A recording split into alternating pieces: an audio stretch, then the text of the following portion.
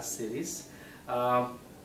Today we will discuss about ADRs, that is adverse drug reactions. Okay, so to start with, this is a huge problem in the entire world. Most of the times, adverse drug reactions don't get notified. Patients might get some side effects of a drug, but they are usually mild in nature, so patients may not be in a position to tell it to the doctor and tell them about that, okay, they suffered from some of the side effects of a drug. They accept it culturally, socially, that drugs can bring some side effects. One thing. The next thing, the doctor might hesitate to notify it to the concerned authorities, the industry, the pharmaceutical industry, and so on. So it's like iceberg phenomena. What you see is just the very top of it, which is the minor component, but the major component of that remains underground, under the water, which is not seen.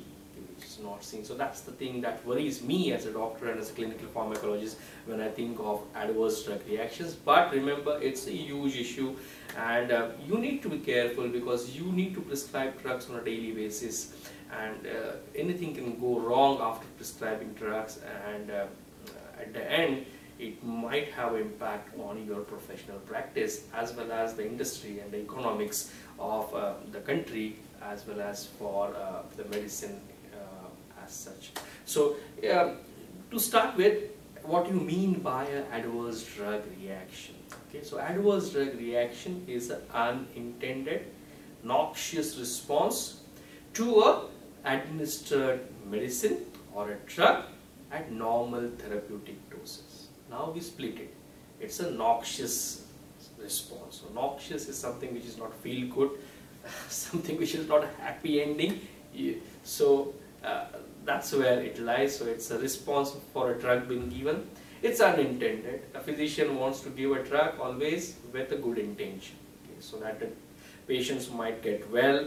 But at the end of the day, if the drug is causing some issues with the patient, it's something which is out of his hand most of the times. So it's unintended noxious response to an administered drug. Okay, when the drug is administered, these things are going to happen at normal therapeutic doses. That's the important point. At normal therapeutic doses, all drugs can become poison if you exceed the dose levels. If I'm trying to give a veterinary dose to a human being, can it happen? Don't know. World is a weird place, but yes, if you're trying to give a very high dose to normal individuals or human beings, okay, so side effects or the adverse drug reactions are supposed to come. But at normal therapeutic doses, if a noxious stimuli is coming up, then you call it as an adverse drug reaction. The next thing in line is a definition of adverse drug event. First was adverse drug reaction. The next thing is adverse drug event. So event, okay. Here too, this is a noxious response to an administered dose. Noxious response which occurs when you administer a drug, but the causal relationship between the response and the administration of a drug may not be established. Okay, so you administer a drug to an individual, the patient suffers from some or the other noxious response, but you do not know whether there exists a relationship between giving this drug to the individual, administering this drug to the individual, and getting this what you call it as the noxious response. So to give example on that, I can give example of a drug like salbutamol. Salbutamol is a drug which is given for bronchial asthma, kind of respiratory conditions in which the patient gets breathless. Okay, so tracheobronchial tree constricts. Okay, so the patients feel difficulty in breathing. So salbutamol is a beta 2 agonist drug which dilates the bronchi. Okay, it is supposed to cause that effect. It is supposed to ease the breathlessness associated with bronchial asthma. It has a set of adverse drug reactions. It has a set of adverse drug reactions which do come when you give salbutamol. But if the patient suffers from fever, now fever has never been documented after giving salbutamol. But if the patient suffers from fever after giving salbutamol, okay, you need to establish a relationship Ideally, you need to establish a relationship between fever and administration of salbutamol to say and to conclude that, okay, this is also one more side effect. But if you cannot relate fever with salbutamol, then it becomes an adverse drug event. Over a period of time, if you start getting signals all over that, okay, fever is coming up after giving salbutamol, then you can add fever to one of the side effects of salbutamol, but not now. So you just need to be very careful. Event is where you cannot correlate the administration of a drug and a noxious stimuli just coming up. So it can be anything. Okay, the harmful effect can be anything, but you need to establish a relationship. If not, then it is what we call it as a adverse drug event. Now that's important. Okay, to differentiate between an event and a reaction. The next in the line is a side effect of a drug. Okay, we all call before joining medicine, we always used to be like, allopathic medicine is supposed to be like having a lot of side effects and so on. So we take side effect of a drug as a culturally accepted, socially accepted way of saying or knowing about the harmful effects of a drug. So, but it is slightly different. So side effect is an extended pharmacological action of a drug. Okay, so side effect is an extended pharmacological action of a drug. For example, you give atropine. Atropine is an anticholinergic drug, okay, for something, okay. But atropine, on the other hand, can cause dryness of the mouth, which is not actually a very good stimuli, which is not actually something which is a feel-good factor, okay. So that is what we call it as a side effect of a drug. So it's nothing but an extended effect of a drug. The extended effect of a drug that you need to know when you talk of side effect of a drug. So it is nothing but augmentation of the phenomena of the drugs which can usually cause problems to the individual. The next is about knowing that you can grade actually or classify actually the adverse drug reactions. Now adverse drug reactions are classified into A, B, C, D, E and F, capital of course.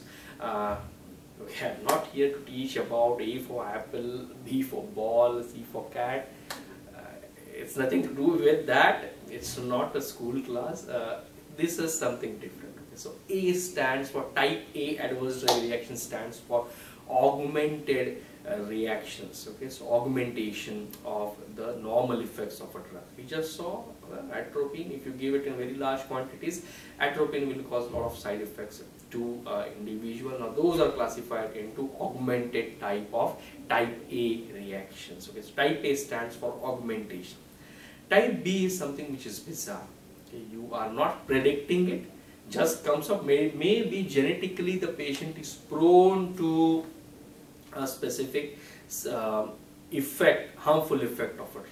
For example, there was an antibiotic known as chloramphenicol. We nowadays rarely use that drug, but chloramphenicol can cause aplastic anemias in certain individuals. Okay, so it can be an idiosyncratic, something which is genetic in origin, and we'll come to that word of idiosyncrasy later on in the next series to come. But for now, just remember that these are bizarre, unpredictable reactions. So B is for bizarre, type B for unpredictable, life-threatening conditions which can occur if the patient is prone to certain of these events after giving a drug.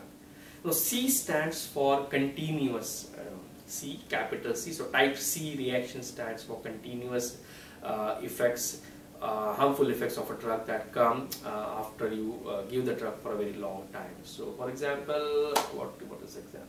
Okay, steroids. Okay, steroids, if you give it for a very long time, yes, bones become brittle, osteoporosis occurs. So that's kind of a type C reactions, adverse drug reactions that are seen.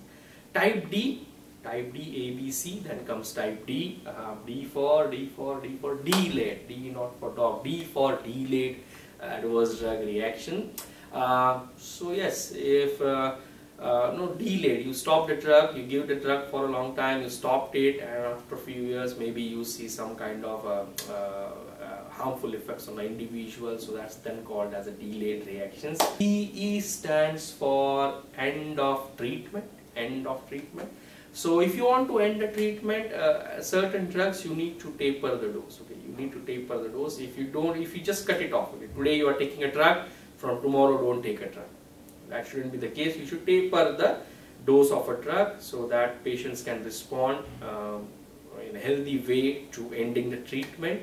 So those kind of adverse drug reactions which arise if you stop the drug abruptly is what we call it as end of usage adverse drug reactions. The last would be failure of treatment. So type F. F stands for failure. So failure of treatment would be example resistance to antibiotics. Okay. So resistance to antibiotics. We all know, antibiotics are supposed to cure bacterial infections, but at times resistance developed by the organisms themselves. So failure of treatment. You give antibiotics for treatment of infections, but infections don't get cured. So that's the way you call it as failure of treatment for type F. So these are examples and how you classify ADRs. There is one more way in which you classify ADRs, that's called as mild, moderate and severe. Okay, so mild would be a kind of reaction where you do not require hospitalization, you do not require change of therapies, you can just move on with the normal drug, and then you call it as mild. If that's a moderate reaction, you might need to change the drug, you might need to stop the drug, reduce the dose, it might require hospitalization, care, so then it becomes a moderate kind of adverse drug reactions. And the severe adverse drug reactions would be something which is life-threatening, comes with a lot of morbidity, mortality, even stopping of a drug may not be a guarantee that the person is saved. So those are the kind of reactions, then you classify them as severe adverse drug reactions. So two ways in which you classify, capital A, B, C, D, E, F, that's one way how you classify. Next would be the mild, moderate and severe. So simple to remember as far as ADRs are concerned. Now next thing we need to move on is two more things, errors especially, the medication errors and the prescribing errors. It has been seen that, as doctors we might be knowing, or as healthcare professionals, whoso is watching these channels, or we all know and we all will agree that we know so many things about drugs. Okay, we might be seniors or we might be juniors, but when it comes to prescribing, okay, one-to-one prescribing of drugs, there is a huge margin for errors. There's a huge margin for errors. There might be some human factors, or there might be some patient-related factors, occupational factors, so on. So we are not going to do those things. But yes, when we prescribe a drug, we might make errors. There's a huge possibility that there might arise an error. The error can be in knowing whether exactly which drug to give. Okay. Error might be in deciding the dose of a drug. The error might be in deciding frequency of administration. Error might be in how many days the drug should be given, or in knowing exactly the route of administration of a drug, in decimal points where to add. So that is something which is confusing, and that has added to the problem. So these are all what we call it as prescribing errors, and prescribing errors can give rise to adverse drug reactions. You're supposed to give 5 milligrams of a particular tablet, but you suddenly give 50 milligrams of a particular tablet. Okay, it can happen in this world, so easy. Okay, so easy to make such an error. Okay, so to make such an error, and it goes on. Okay, so these are all what we call as prescribing errors. Errors when you write a prescription, especially on the part of a healthcare professional or a doctor who is supposed to write a prescription. So that's about prescription error or prescribing error. The next in the line is the medication error. The medication error. You write a prescription, your handwriting is good, mine is not. Most of the doctors don't have good handwriting, but anyway, electronic prescriptions are there, so no way. Nowadays it is a different scenario. Okay, anyway, you write a good prescription, everything is mentioned very clearly, but a pharmacist who is supposed to be delivering the drugs as per your order to the patient makes a mistake. Okay, you are supposed to give a calcium channel blocker, he ran through something else and he gave in something other than a calcium channel blocker. You were supposed to give 50 milligrams, you have written about 50 milligrams, he just gave 100 milligrams of the same tablet. So anything can error because this is a delivery logistic systems. Okay, so you write, he understands, he delivers. So there can be errors on your part or there might be errors on his part as a pharmacist when he is delivering the drugs to the patient. So these errors which arise in delivery from the pharmacist is what we call it as a medication error. The medication errors usually can arise with the persons like pharmacists or nurses who actually deliver the drugs to the patient. So there's a difference between a prescribing error, that's doctor's part.